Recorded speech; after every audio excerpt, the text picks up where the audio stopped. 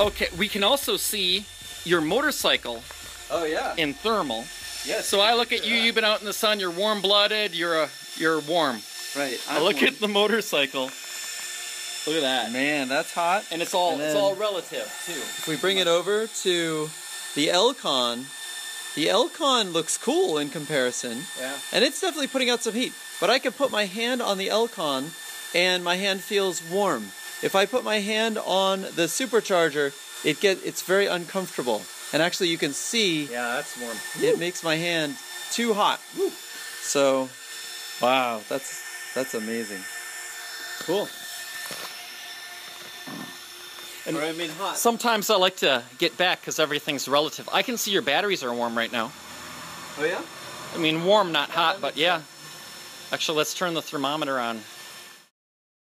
So warm is the motor right there, but it's a hot day too. But also we can actually see the battery. It feels to my hand slightly warm, but you know, it's like 80 degrees outside.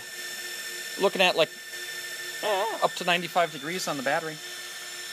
Yeah, that's well within your tolerance, so.